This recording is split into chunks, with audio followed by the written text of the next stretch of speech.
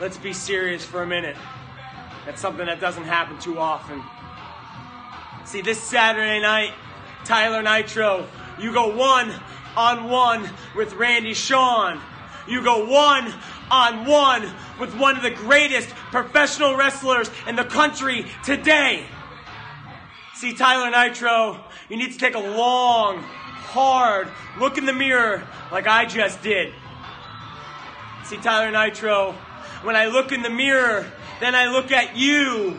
I see a spinning image of myself 10 years ago. I was young, I was athletic, I was blonde, I was sexy. I had all the things that made a star possible. Let's flash forward 10 years. I'm still blonde, I'm still sexy, and goddammit, I am still successful. See, Tyler Nitro, there's one thing that I had that you do not, and that is 10 years of experience more. I've perfected my craft. I train every day. I do what I do to be the best in this goddamn business possible.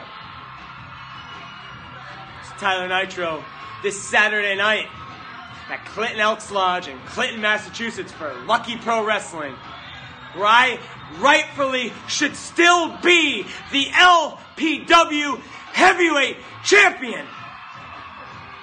See, Tyler Nitro, I've had a lot of frustration as of late. Losing to Brick Mastone on a freak little fluke that he calls a win. And watching Vern Vicalo prance around like a little schoolgirl with my LPW Heavyweight Championship. See, Tyler Nitro, this frustration has been building and building and building for quite some time now. And there's a problem. I have nowhere to relinquish this frustration. Oh wait, I do. This Saturday night, Tyler Nitro, one-on-one, Randy Shawn, Tyler Nitro, LPW. I'm going to take my frustration out on you. And then when I am done with you, when you're lying dead center of the middle of that ring, and my hand is raised in victory, there's only one thing left to do. And that is Vern Vicalo. You better watch your back.